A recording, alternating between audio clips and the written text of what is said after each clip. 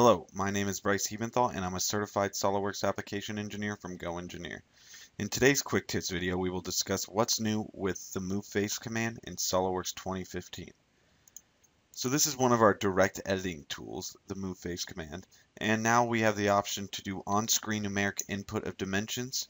We also get to specify a couple different end conditions for when we use the command, and then we also have the ability to move multiple bodies when we use that Move Face command.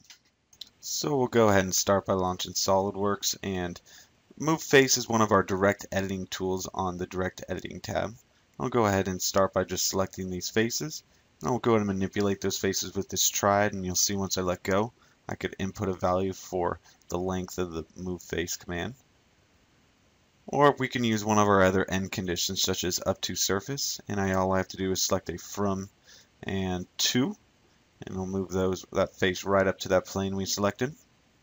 Or we can use an offset from surface and specify how far offset I want to be from that plane. Let's see, we'll get something a little bit more aesthetically pleasing. Looks good. The green check mark. Another option is to use a different end condition for our move face. So I'll go ahead and select this face and use the up to body end condition. And we'll select the body, and you'll see it comes right up to that body, making a great change in a matter of seconds. Finally, we can now use the move face on multiple bodies. So I'm going to go ahead and select all these bodies, and you'll see I'm able to make a dramatic change to this grill design in a couple of seconds.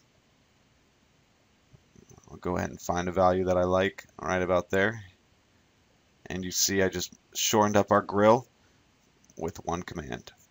Thank you for watching this What's New video from GoEngineer on Move Face command. Until next time, have a great day.